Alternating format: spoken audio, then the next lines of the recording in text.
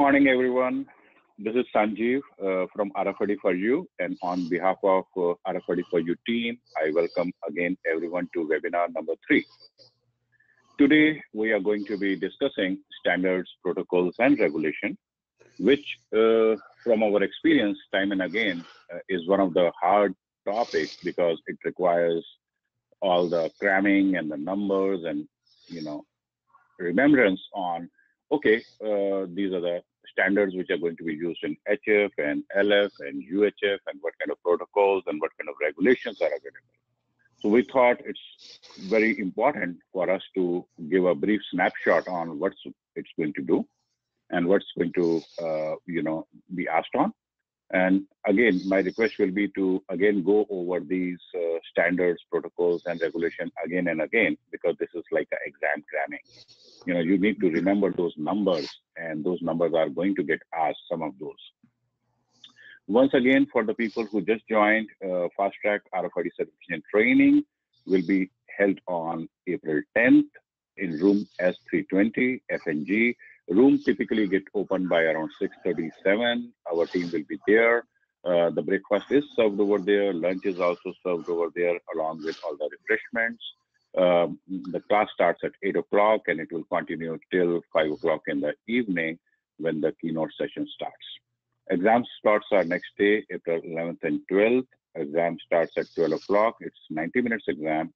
Before the start, they are going to register and do all the paperwork and then start the exam. Our next review webinar, number 4, is going to be on April 4th at 10 a.m. EST. And for those people who have taken online quizzes, it's very important. Those are multiple choice questions. It's going to be the same way as you are going to be seeing in the exam, very, very similar format. But the answers can be located in a link which is embedded in the webinar email. So if you can go, it's a Google Drive answers. You can see all the answers to the quizzes. Please review those. We will be adding more quizzes in next week. So it's very, very important. As much practice you can do, that will help you in the exam. Any questions before we start? All right. We'll mute everyone and give the presenter to Jean, who is going to take today's webinar.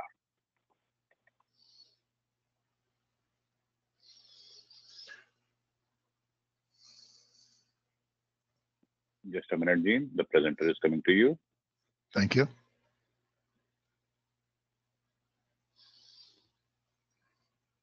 And you should have it. Yes. Muted.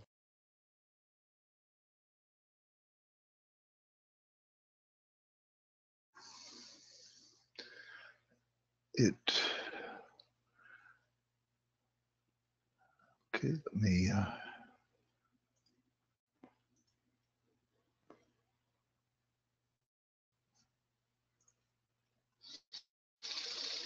so can everyone see my screen? Yeah, everyone is on a mute, so probably I can see. Okay. So everything's okay. Okay, so as Sanjeev mentioned, two very important parts of RFID, both from just the application point of view and what you do and how it works, as well as a number of questions that are going to be on the test, relate to regulations and standards, which is the first portion of today's presentation discussion, and the second portion deals with protocols for RFID. And these are values and numbers, as Sanjeev mentioned, that you need to know, you need to understand them, but you certainly need to know the numbers, the values, for example, the regulations, the numbers, as well as the protocols. So anyway, so we'll get going. And a suggestion on questions: if you have questions as we go through here, you can certainly unmute yourself, ask a question, and then after we're done, we can mute yourself again. Or the other alternative, which is the preferred way, I prefer you do it that way. But a second way, if you had any questions, is you can go ahead and write them down, and then at the end of the session, we will go back and give you the opportunity to ask any questions. So either way is fine as we go through these. So first thing is we're going to talk about is regulations and standards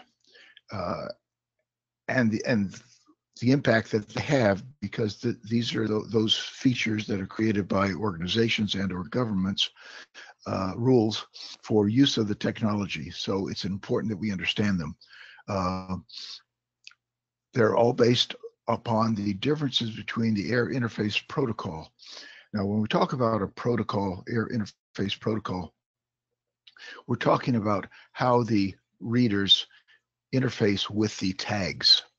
In other words, the reader, as you learned earlier, sends out a signal to the tag. The tag responds to that signal and sends data back and forth. And so that interface between the two of those is what's called a protocol. And that protocol is what controls and manages everything about that interface. And there are many standards and regulations by individual country as to the different characteristics of those protocols that you can have. The power, the frequency ranges, all those things are part of the regulations and the standards. So that's why it's important that we understand these. The regulatory requirements globally and by region, we're going to talk about this and understand that the regulations for use of RFID in the United States is different than regulations in Europe or in many other countries within the world. So we need to understand that. We need to understand that in all cases, the most important thing with any regulation is to maintain safety for both humans and animals. So a clue for you, if you see a question on the test that says which of the following is most important, or if it says humans and animals, that will always be the right answer. It is always the most important thing that we have safety relative to the use of RFID. And then we're going to talk a little bit about mandates. These are mandates are structures or directions put out by different organizations for using RFID within their environment. The most famous one in the past has been the Walmart mandates earlier on in RFID history. But most important, at least in the United States right now, is the Department of Defense mandates. If you want to use RFID, you have to follow their specific requirements. And so we're going to talk about those. So standards are created by standard creating organizations. They may or may not be government. However, the non-compliance may affect the ability to use the products or do work with that particular company or organization, but there are no legal consequences. So in standards, probably the most famous one that all of you are familiar with is the ASCII standard, which is how we encode the bit structure for data as it's stored on a within the computers and transmitted through the air. So standards, so ASCII is a standard that's probably one of the most common ones, most understood ones, that's requirements. We'll talk more about those in a minute. Regulations are created by governments and may vary between different governing authorities. In other words, cities, states, counties, districts, parishes, whatever organizational structures you have within your business, within your countries, and it applies within the physical boundaries of the regulating authority. In other words, in the United States, it's the has its authority, as well as the various different countries have their own authorities that establish what the regulations are going to be. And then mandates, as I mentioned, are created by organizations to achieve some goal, increase efficiency, reduce costs. Non-compliance just means that you aren't going to be able to do business with them, but there's no legal requirements. Whereas with regulations are legally binding and carry criminal penalties and or civil penalties for non-following the regulations. Okay, so standards. Standards once again, are any number of organizations, including governments, can set standards. ISO, International Organization for Standardization, uh, IEC, IEEE, all of those are ones that most of you are familiar with. And those are all private organizations, government, industry specific. These are various different government standard setting organizations. Once again, standards are required if you want to do business with these organizations and structures. You have to follow these standards. However, they're not legally binding. There's no criminal penalty if you choose not to work with any of these. So government and the region country specific, the FCC, which is the Federal Communication Commission for the United States, the ETSI, which handles the European Telecommunications Standard, the European Council of Postal Telecommunications, IC. These are examples of some of them. There are many, many more. So,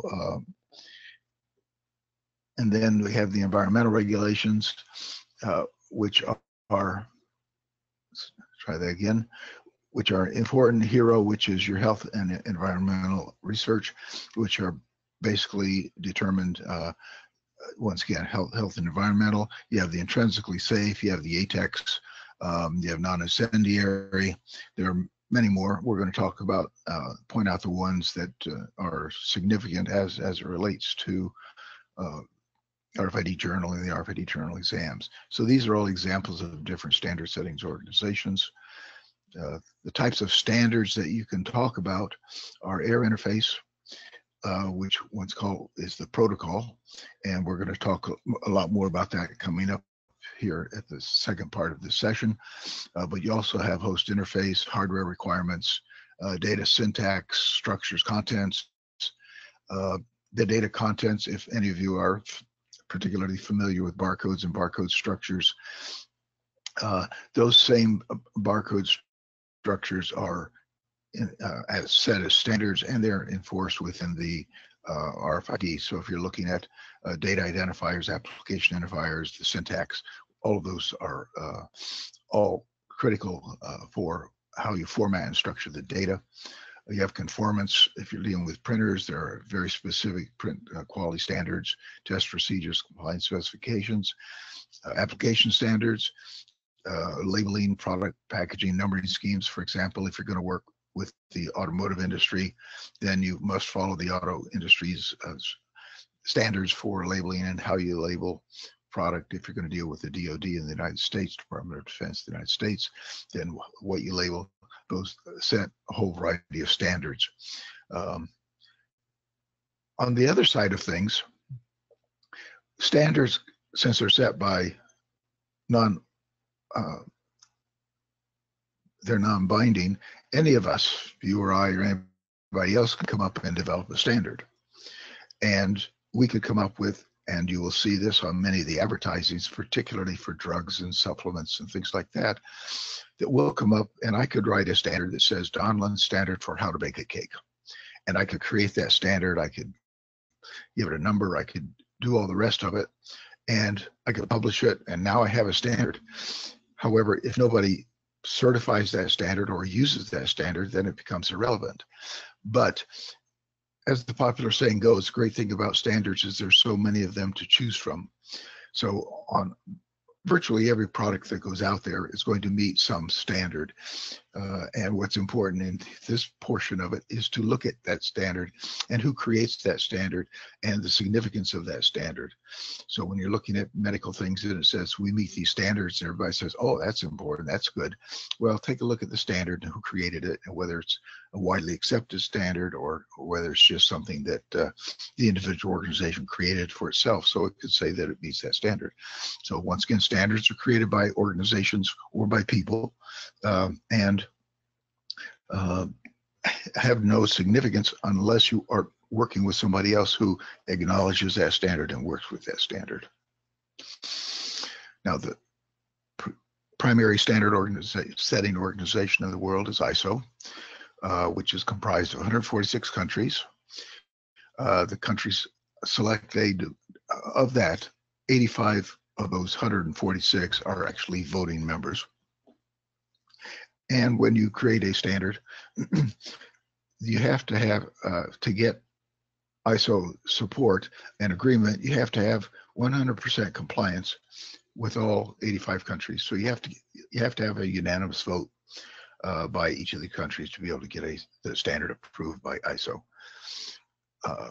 So you can imagine that when you set a standard, the standard may not be the best technologically for the world, but it is the one that can get passed and agreed to by all the different 85 voting members of the country, of the different countries. So, and countries select a domestic organization to represent the ISO, for example, ANSI, American National Standards Institute, SEC Canada, France, etc. Those are all the ISO organizations within each of the countries, and each of those countries put together what they think are the correct standards. They go to ISO, then everything is negotiated through those different countries, and then each country gets one vote, and you must have unanimous vote to get a standard approved. Now, to give you an idea of how complicated this becomes, this is just AIDC, and you learned in earlier session that automatic information data collection or data capture. So within the AIDC focus of the ISO committees, if you look at this structure, you see all these different organizations, and down at the bottom, at the left, for example, on product marketing, you go down the bottom and you see your database, your EDI issues, applications on RFID, supply chain. So RFID comes in down here. If you come over to the ISO JTC1, once again, if you look over on the right-hand side, you'll see real-time location systems, which 433, which includes RFID. You'll see under working group 3, you'll see that you have performance and conformance, which is part of RFID. And then each of these working groups, working group 1, 2, 3, 4, and 5, you have committees. And then under the committees, you have subcommittees. And under the subcommittees, you have consultants.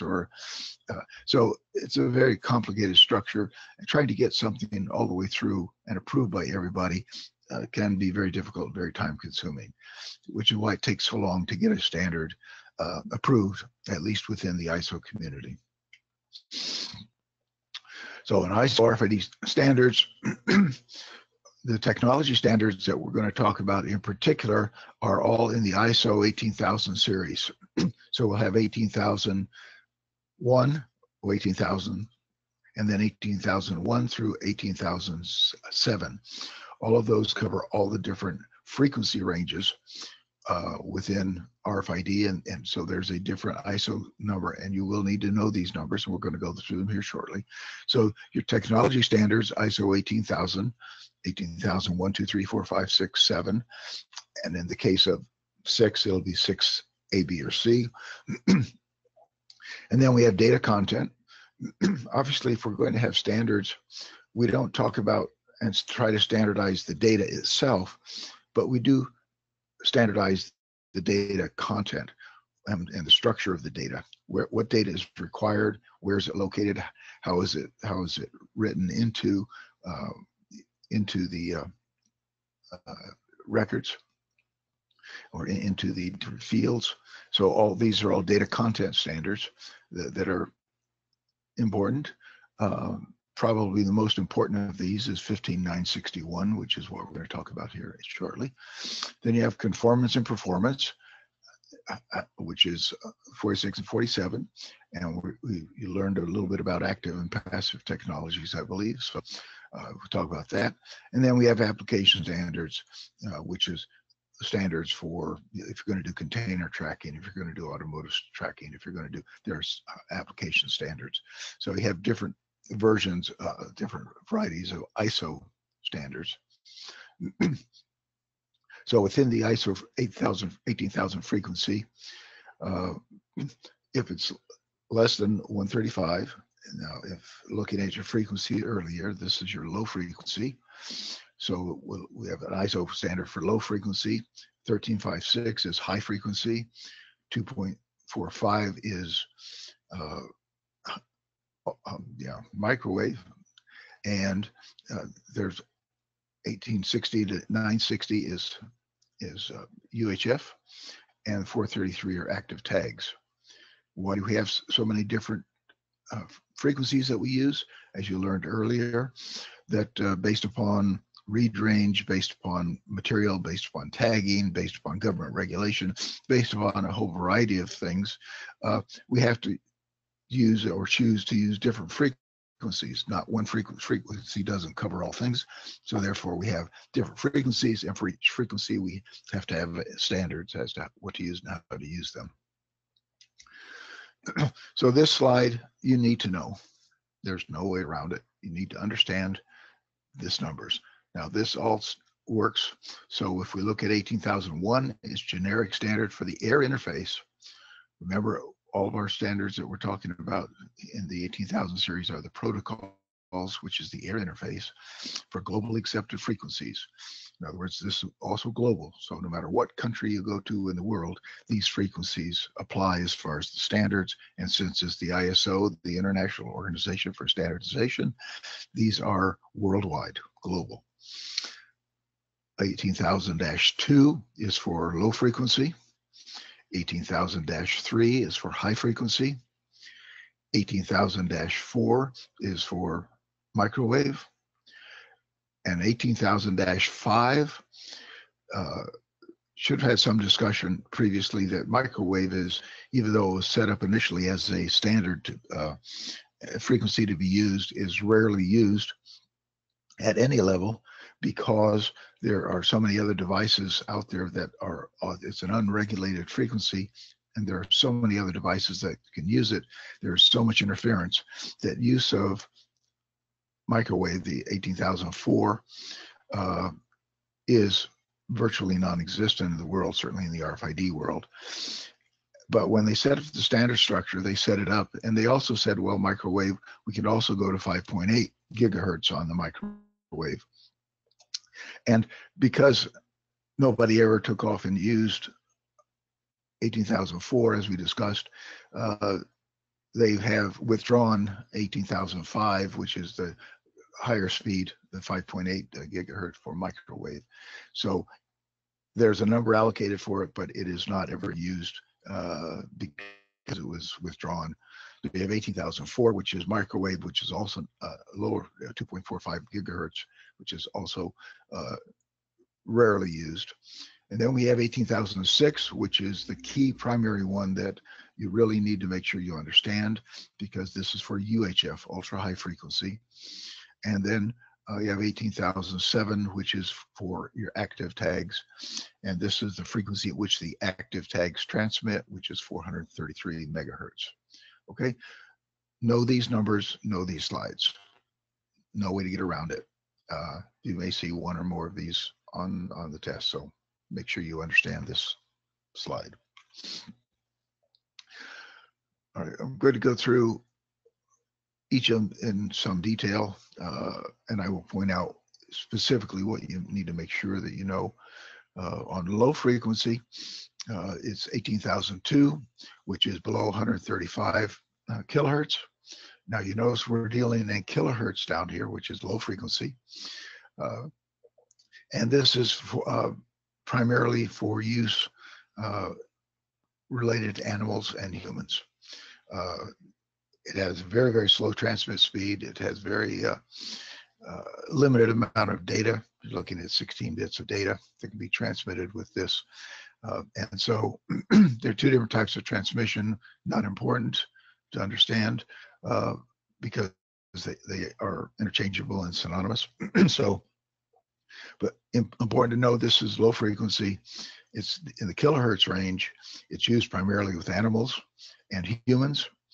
And if you got into the RF portion of this, you'll find out that this uses inductive coupling for communications. If we haven't covered that in the previous sessions, we will be part of the course. Okay, so that's 8,002 low frequency animals, people. 18,003, which is high frequency. It's very important frequency. The two primary frequencies that are used in the world today are HF and UHF.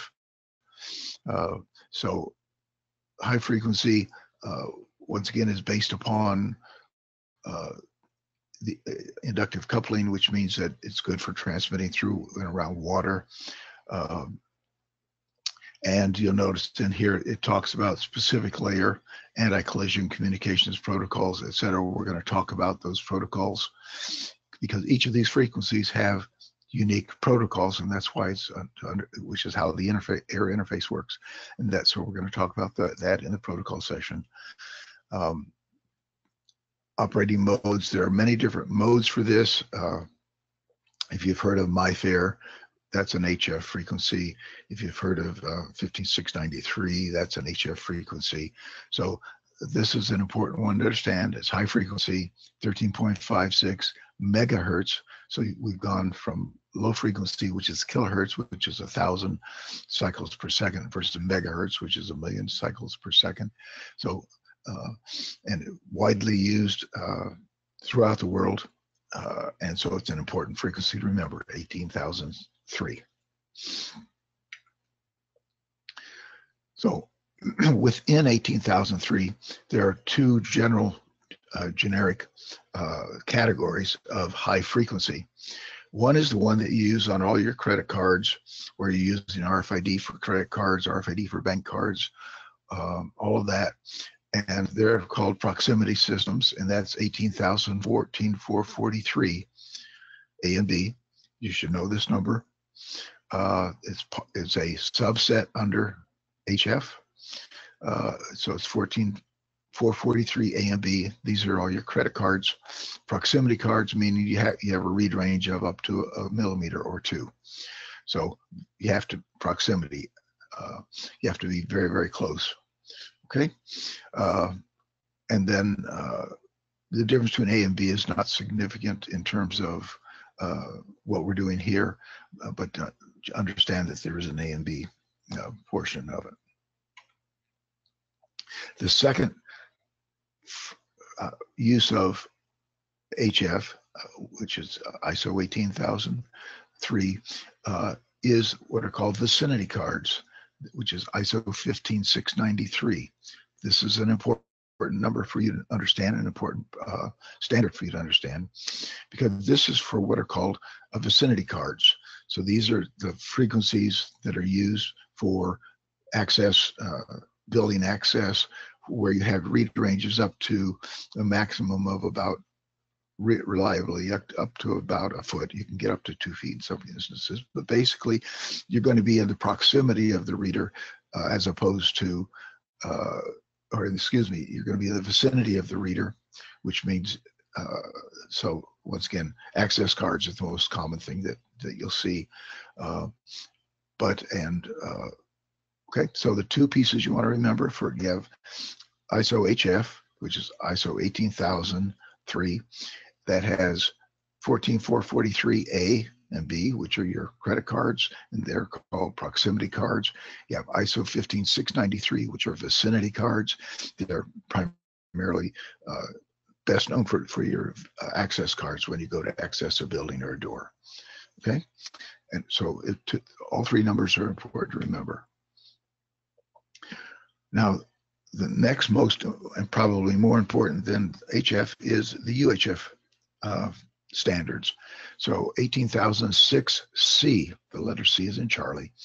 18,006C is the standard for all of your UHF, ultra high frequency, and it's a frequency range of 860 to 960 megahertz. And there are different versions of this. The key version here, there's been an A, a B, obviously, and a C, and we're on version C. And version C, aside from other modifications, the key things there, we'll talk about Q factor for anti-collision, which we'll talk about when we talk about protocols, and also the class 1 Gen 2 standard, which we'll also talk about when we talk about protocols. So version C is the standard that requires Q factor for protocol, as well as the class 1 Gen 2 protocols. All right. Now, the other thing that's important is you notice up here on all the frequencies we've talked about thus far, there's been a frequency. So HF was less than 135. Excuse me, LF. HF was 1356. Here we have a range of frequencies from 860 to 960. And the reason for this is that when HF came along, when UHF came along, excuse me, it went into the world, and the United States says, well, we're going to use 915 as the base, 902 to 928 as the range for UHF, and all the rest of the world, you should use the same. Well, when they went to all the different countries of the world, they said we can't, because those frequencies or that range has already been allocated to something else. So in Europe, for example, and in Japan, 915 has been allocated to cell phone usage. So we couldn't use 915, which is what the United States uses. So then we went back to each country and said, okay, tell us what frequency range you can give us, or frequencies. And so based upon that, everybody came back and we came up with a frequency that's somewhere between 860 megahertz to 960 megahertz worldwide. So that's why we have a range here. Each country has come up with what works within its own structure, within its own organization. What this means to us from a functional point of view is that if we build something that works with UHF, it has to work at anywhere, in any of the countries, and anywhere in the frequency range from 860 to 960 megahertz. Okay, that's why we have a range here. Okay. Then we have what's called, for whatever reason, we have what's called NFC, near field communication, which is, this was the previous slide is out of order, sorry about that. But so we're going to go back a bit to 13.5.6. And remember 13.5.6, we had 14.443 A and B, and we had 15.693. And then we have near field communication. Near field communication is when you hold the two phones together and they transmit data back and forth. And you have very short read ranges. NFC, near field communication, uses ISO 14443 standard, which is an HF standard, for doing its communication. Very short read ranges. And so that's what NFC is, near field communication. All right. And it says here you have a read range of up to 4 centimeters. And that's an absolute maximum. More likely you're going to be down to a couple of centimeters. But anyway, so that's near field communication, uses HF 13.56 and ISO 14443. Read range based on 13.56 megahertz.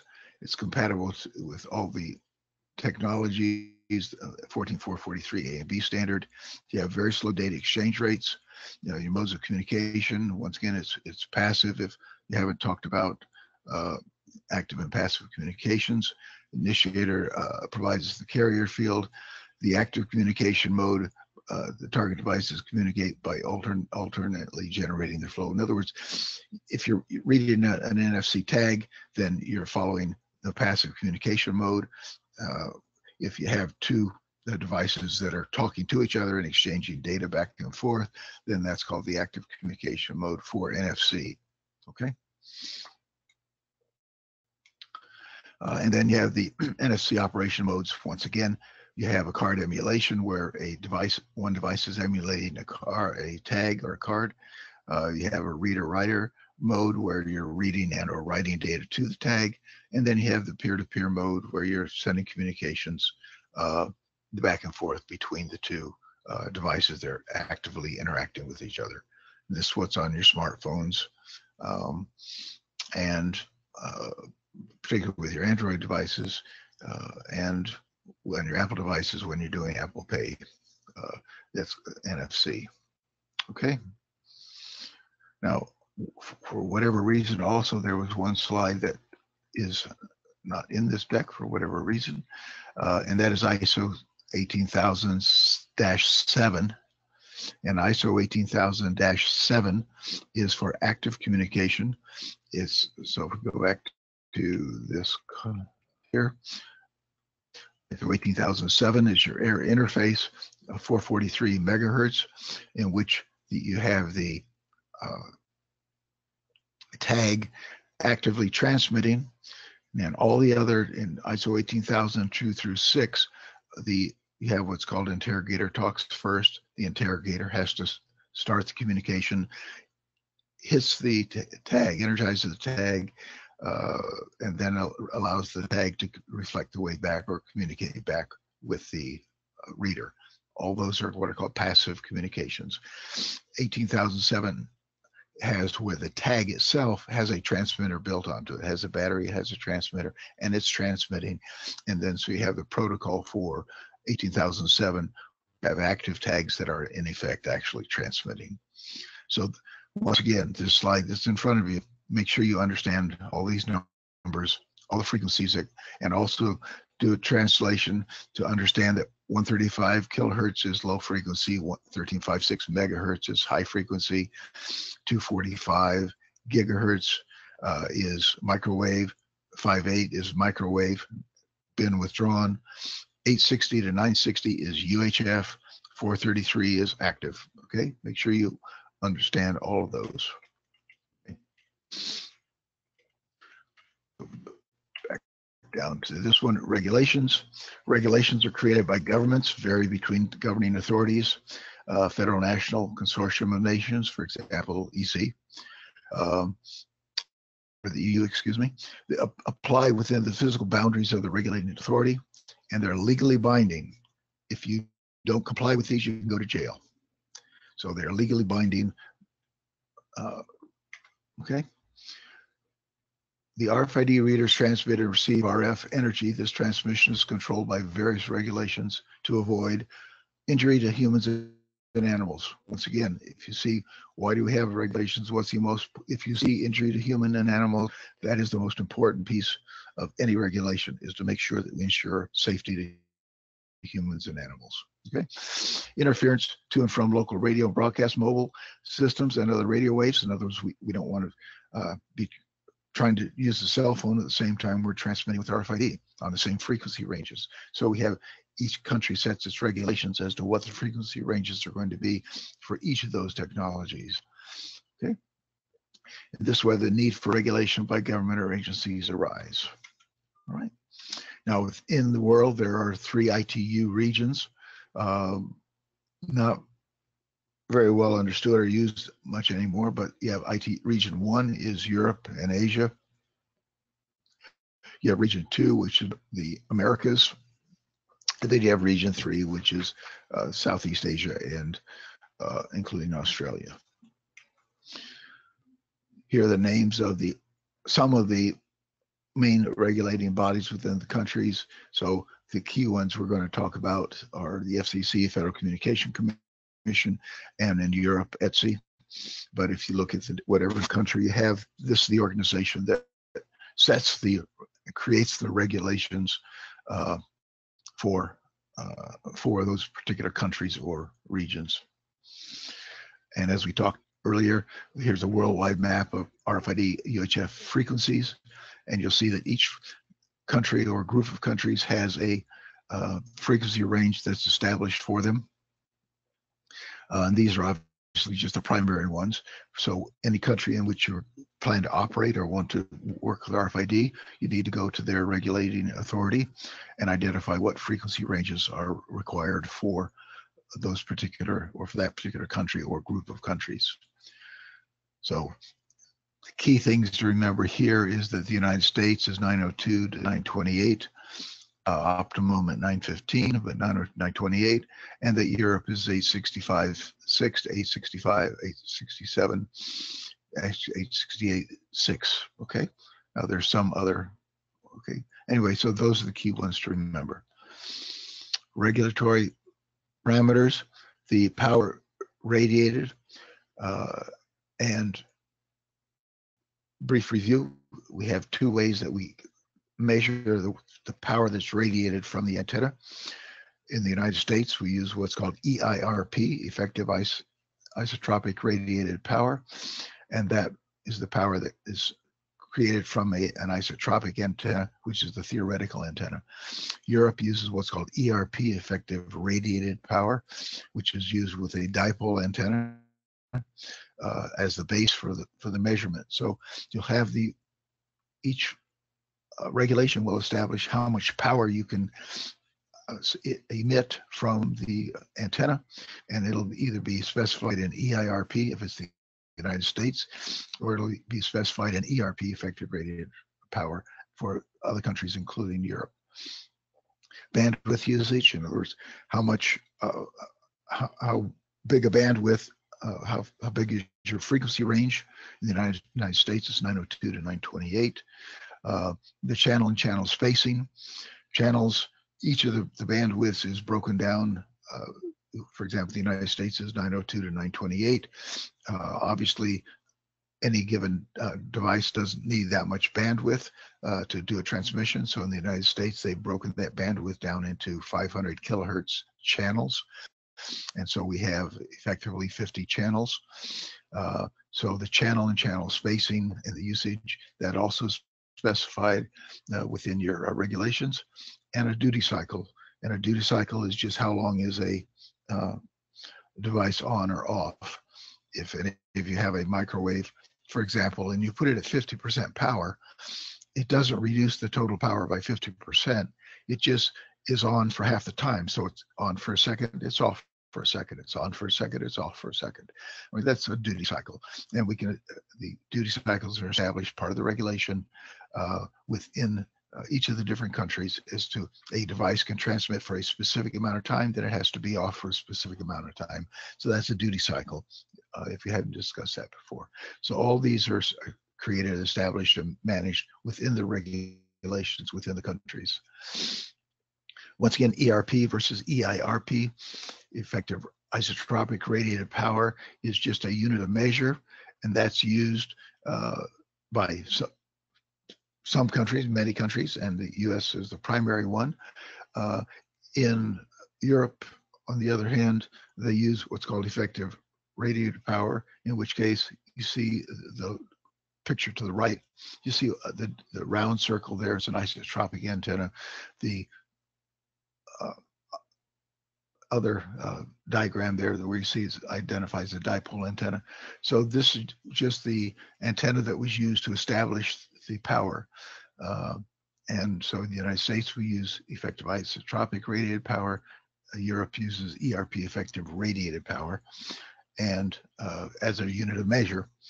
And at the step down the bottom, if you want to convert EIRP to ERP, you multiply it by 1.64, and therefore 2 watts of EIRP, which is the European regulation, is equivalent to 3.2 watts of EIRP in the US. Okay, so just when you see EIRP and ERP, those are the units of measure that are used by the regulatory authority to establish the amount of power.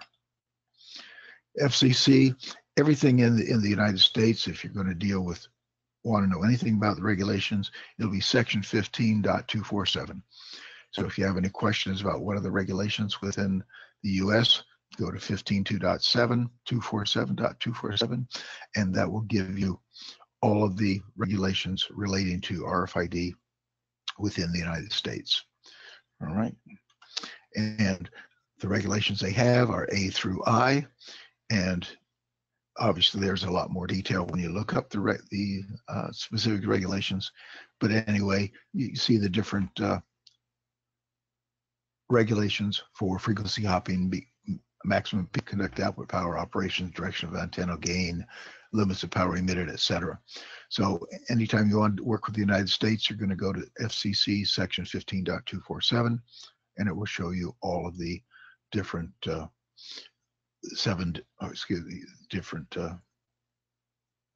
nine different regulations. Okay. And frequency hopping, this gets very technical, but this just within section A, it talks about frequency hopping. It deals with maximum peak output. B, Those are the two key ones. European, you have the European Radio Communications Office, which establishes recommendations for all the countries, and that. But since the European Radio Communication Office, and we're going to talk about the ETSI here in a minute, but also for EU, since EU has to be established by a government, it's a regulation. ERO and ETSI are not government are standard setting organizations, not government organizations, but they do set the standards for the countries within those organizations within the EU. But it's still up to each country within the EU to take that standard and make it a regulation. So, which they all do, but so it's one anomaly in terms of ETSI and FC and ERO are standard setting organizations, but by European contracts, each of the country has to then take that standard and implement it as a regulation. Only countries can, or governing authorities can implement regulation. So yeah, ETSI is the Telecommunication Standards Institute. Once again, sets up the standards for what can be used within Europe and in the countries, but it's up to each country then take that standard and make it into a regulation for that country. So important acronyms to understand is ETSI, which is the European Telecommunication Standards Institute. And back in European, originally established, if you recall, they had to determine for UHF what their particular frequency range was going to be. And so they've come up with what is now, if you see, 865 to 868 megahertz. So they have 15 channels, as you can see the chart below. But effectively within Europe, you only have 10 channels. As you can see, you have the 3 at the low end are only 0.1 watt versus the 2 on the right are 0.1. Yeah, the 2 on the right are 0.5 watts. As you find out, is very, very low power and not particularly usable. Once again, this is for UHF, ultra high frequency. So, and this was set by ETSI, which was then put into regulations within each of the countries. Okay, so when you look at what's available in Europe today, you're effectively looking at the most at 865 to 868. Okay, and if you look at effectively, it'll be 865.6 to 867.6 are the effective uses for anything dealing with the EU. Okay, here's a summary chart on all your regulations. Channel spacing, you notice power on the right. Some are EIRP, some are ERP. Once again, those are just units of measure for the power, the regulatory environments. So it's a reference chart, gives you a summary of what's available. Safety regulations within FCC. Remember FCC, everything is going to be section 15.247-I, limits the amount of exposure. And if you look down at the bottom, it comes up and it says that the maximum exposure that you can have is the time that can be energized. And if you look at the military spec, it's 7.2 watts safe exposure.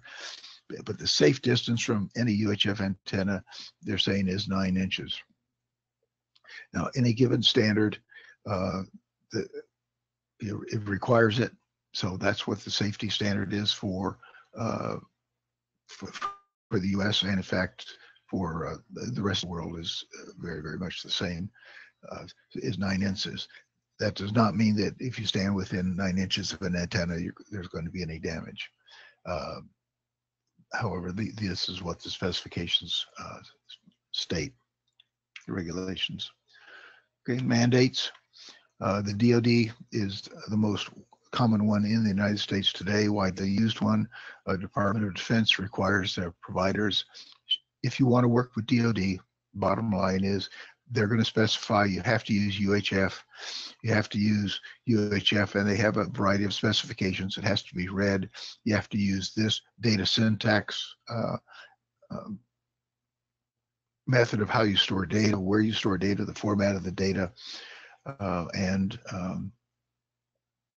once again, if you want to do business with the DoD, you have to follow this mandate. If you don't follow the mandate, you can't do business with the DoD. That's the okay. And if you're looking at DoD, Department of Defense, here's where you can find some of the websites which go through all the various different mandates. Okay, so that's pretty much what we've talked about as far as standards and all of that. From if any of you have any questions, you can unmute yourself and come up and we'll talk about questions. If not, we'll proceed to protocols. Okay.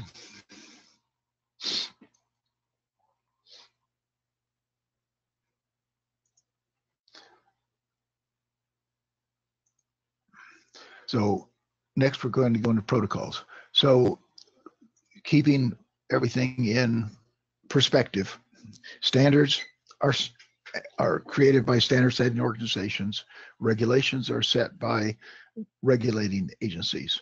Now within those standards, they set up those standards, and within those standards are specified given protocols. All right, so protocols once again control the air interface between a tag and a reader. How do they communicate to each other? How do they interact with each other? So for example, if in the United States, if you're going to mail a letter or you want to send a letter, first of all, you have to write the letter. When you write the letter, you have to use a 26-character alphabet. You have to put those 26 letters together into a given form to make words. You have to put those words together in a given structure to form a sentence. You have to put the sentences together in a given form to form a paragraph. You put those paragraphs together to form a letter. You then fold up that letter. You put it in an envelope, and on that envelope, you put who it's going to in the center. Who it's coming from comes in the top left corner. You have to put a postage stamp in the top right corner. Those are all protocols. Every bit of that is all protocols. You can do whatever you want to, but if you don't follow that protocol, it's not going to work. If you decide to put the stamp on the back of the envelope, then it's not going to work. The letter's going to get rejected. So that's a protocol, or a series of protocols. And that's what we're talking about here. And aside, the letter itself is the data. All the envelope data, who it's going to, who it's coming from, the stamp, that's all called meta, M-E-T-A, metadata. So when you hear the term metadata versus actual data, that's what you're talking about, is the envelope data versus the content data. All right. But anyway, so that's a protocol. So now when we set up and we're looking at UHF or HF or LF, how does the reader communicate, structure data, send the data, decompose the data, restructure it? How does that all happen? That's a protocol, and each frequency has its own protocol, and that's what we're going to talk about here. Okay. So protocol is the wireless air interface scheme, basically a language that allows tags and readers to communicate with each other.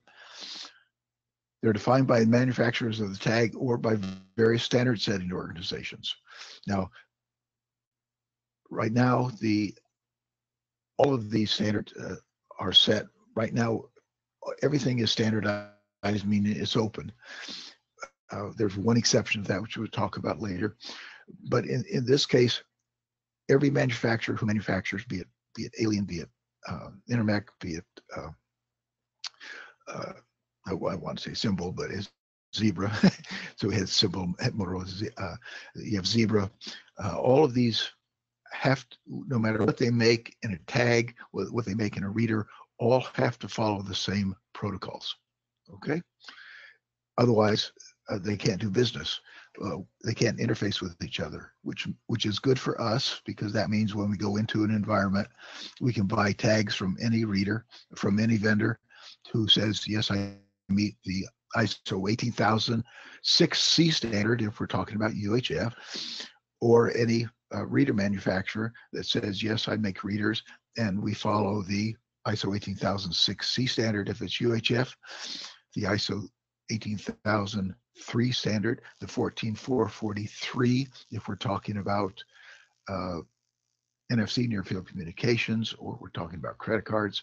So anyway, that's why it's important to understand the standards and what protocols relate to those standards. So, okay. So anyway, there are a lot of different protocols, inter-interface protocols, which we just talked about, medium access. We have things called multiplexing, collision, resolution we're going to talk about here briefly, but we'll go into much more detail. It's important for you to understand these in your understanding of RFID. Data definition, what data is put in the tag, what's the format or structure of data in the tag, all that's controlled by the standards. And obviously the readers in the tag must use the same protocol to communicate. So if you're going to be working with UHF, you have to have a UHF reader, you have to have a UHF tag.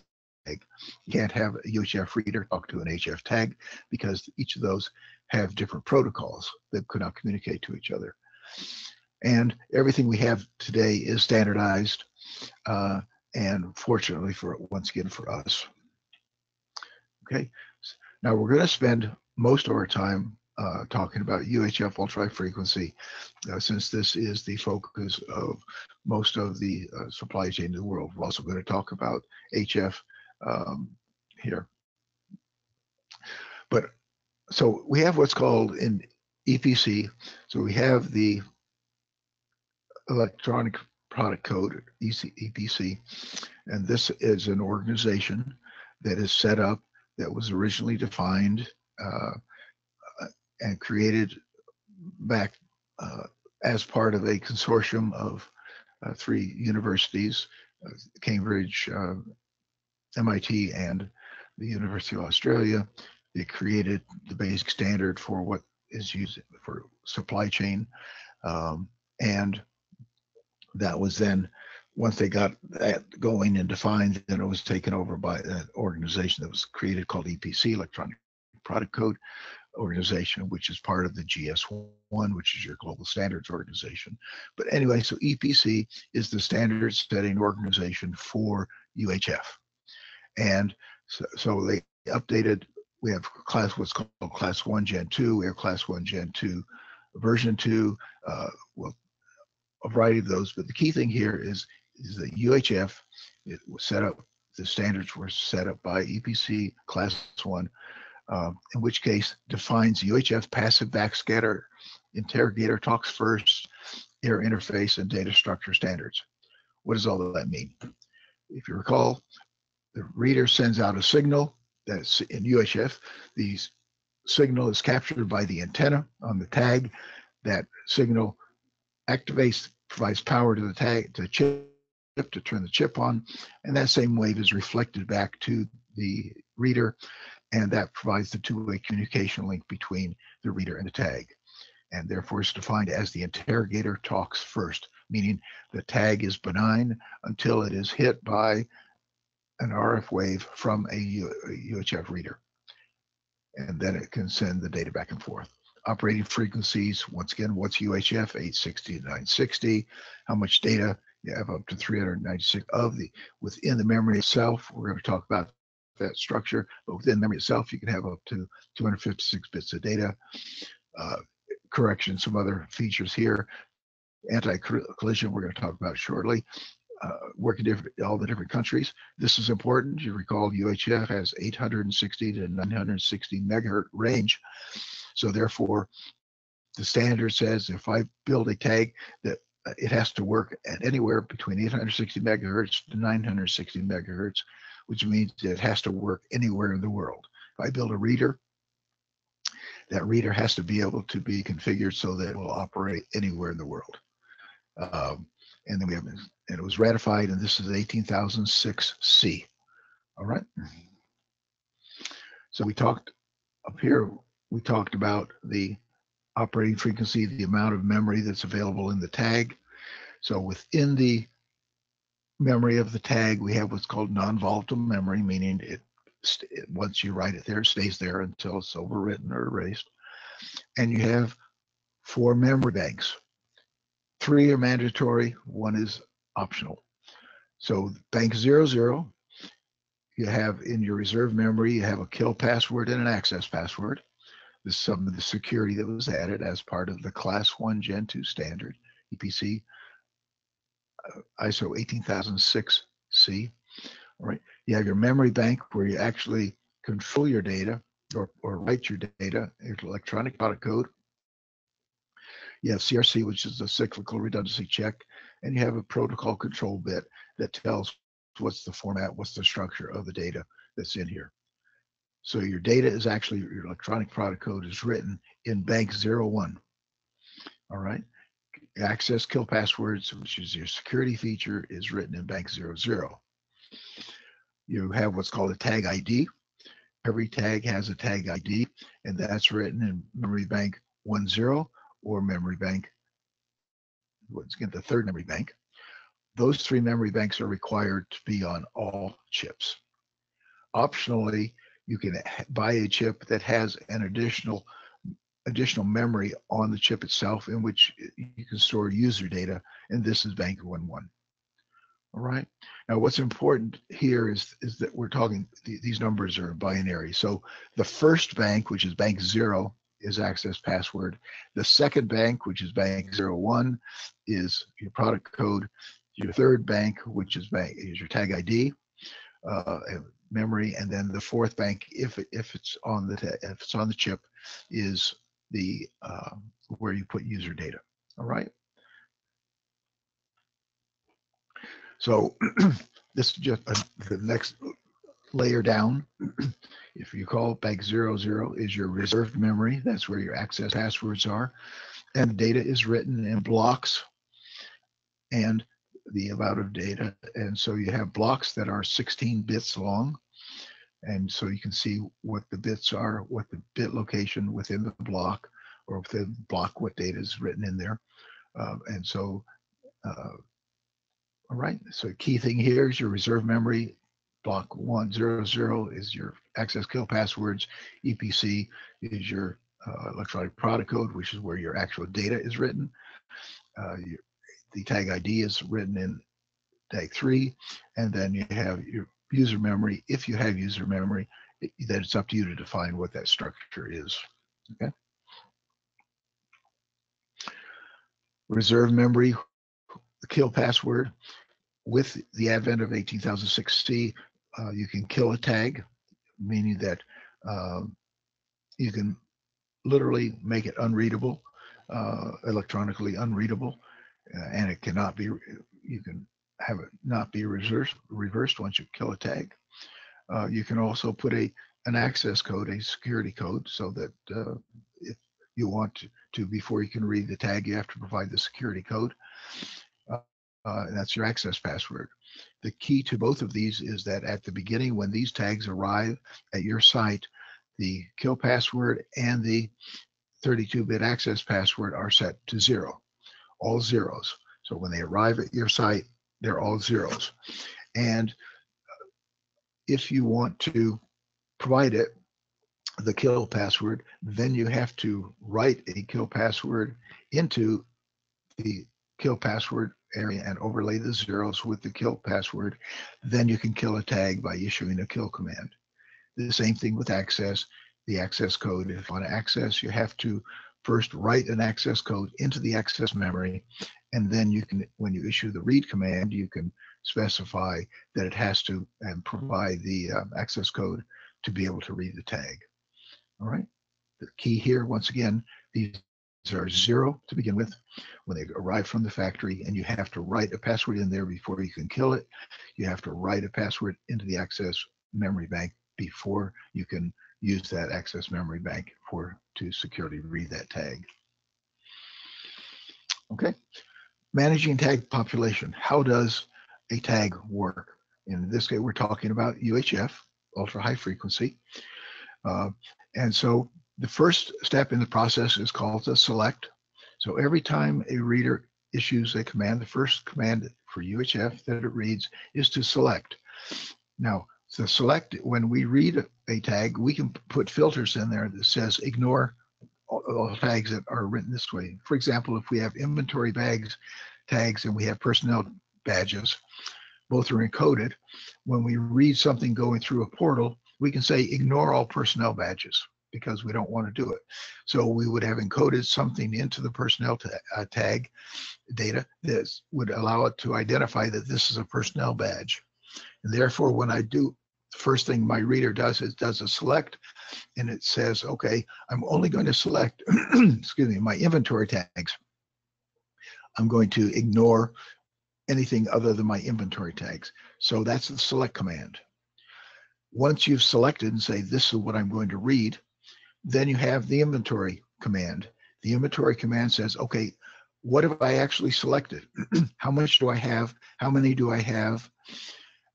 And then obviously if you're reading a pallet with 100 tags on it, 100 inventory tags, it would inventory and it would say I have 100 tags. And now it has to isolate those tags to get to one tag because a reader can only read one tag at a time. So a reader can only read one tag at a time.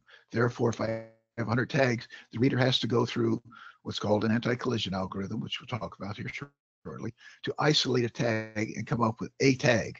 Once it comes up with that tag, that's all part of the inventory command. Then it goes to, it says, okay, now I'm going to access the data on that tag.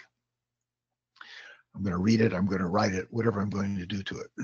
So the read process is when I managing a tag population, first I select, which means I filter out those tags I don't want. Then I have to inventory of those that I do want. I have to identify them, and I have to identify one specific tag that I'm going to work with, and then I can access that tag.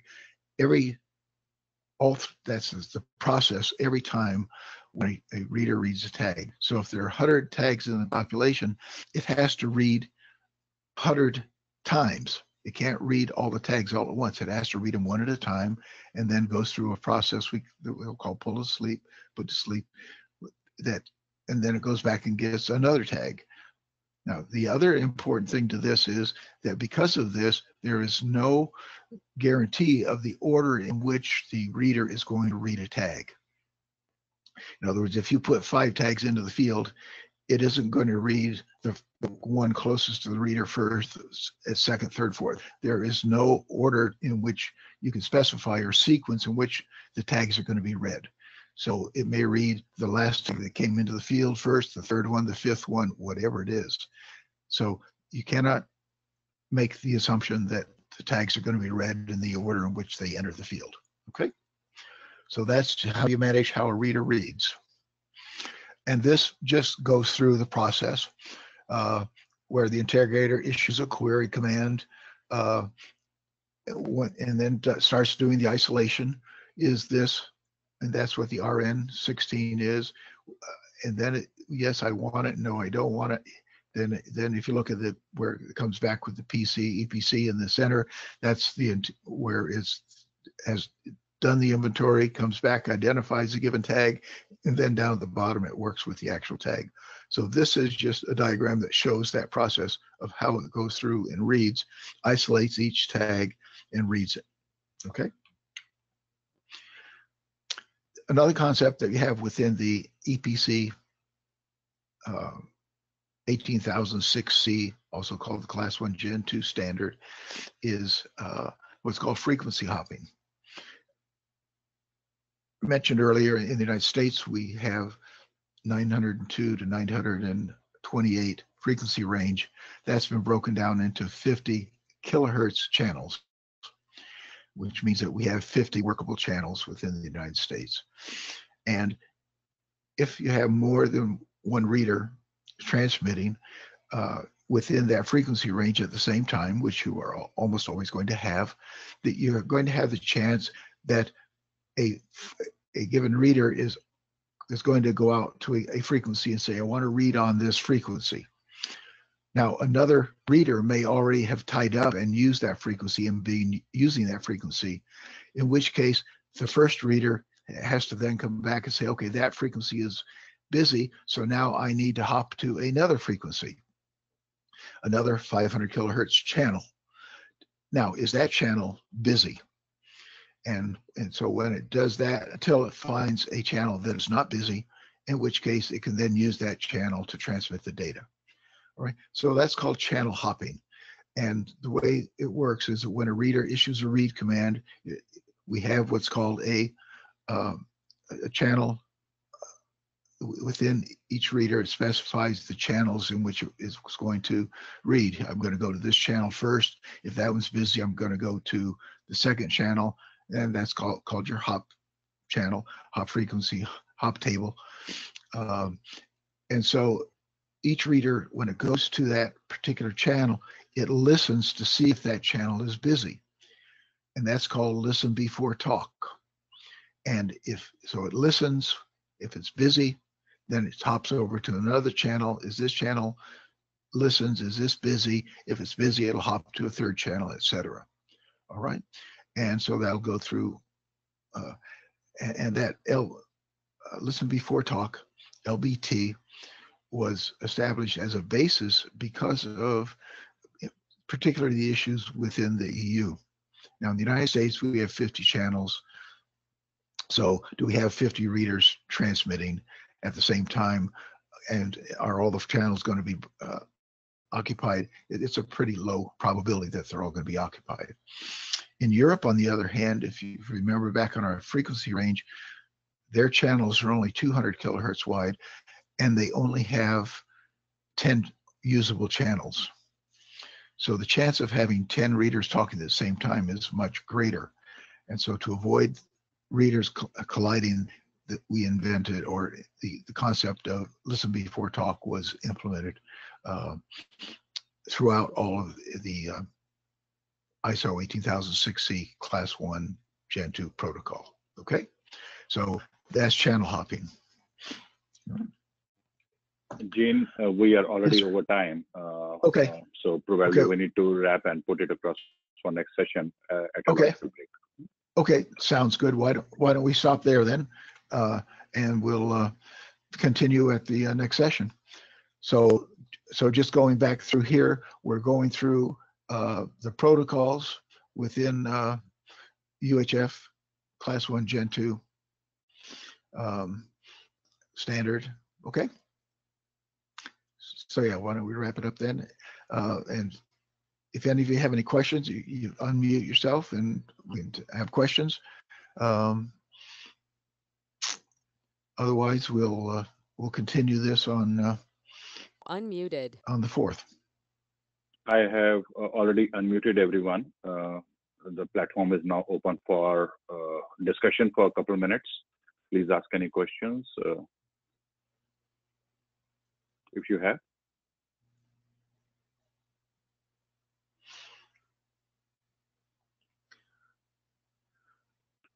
Otherwise, once again, now next session is on Wednesday, April 4th at 10 a.m. EST. We will be putting more quizzes next week, and we are all looking forward to see you on April 10th, room S320, FNG, Orange County Convention Center. Before that, or for the RFID for You team is available. Any questions, you can always send at info@rfidforyou.com. It will reach all the people who will be on site. And we are looking forward to see you next week at 10 a.m. EST. With this, I'll close this session and see you next week. Thank you. Okay.